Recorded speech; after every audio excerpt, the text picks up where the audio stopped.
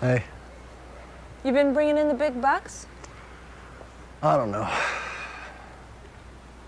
You don't know? No.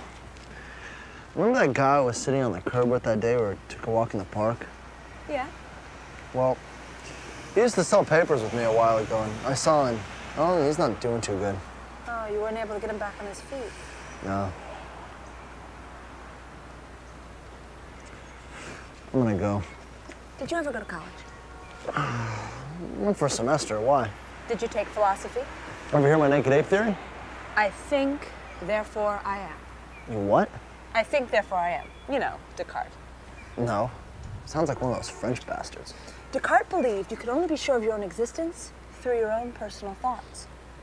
Because your thoughts are the only things you have absolute control over. For example, if my back is to you, well, for all I know, you could disappear. You could be an illusion of mine. Therefore, the only thing you can ever really know are your thoughts. Not if I push you. The better question is, what's pushing you? What do you mean? Something outside that pig-headed skull of yours is pushing at you. You just want to get a beer? No. I'd rather you offer me one of those special makeout subscriptions. Oh, yeah, I could definitely offer you a sweet deal on that. Now, this would be a trial subscription. Of course. Of course. Just let me know if you're ever interested in the full subscription.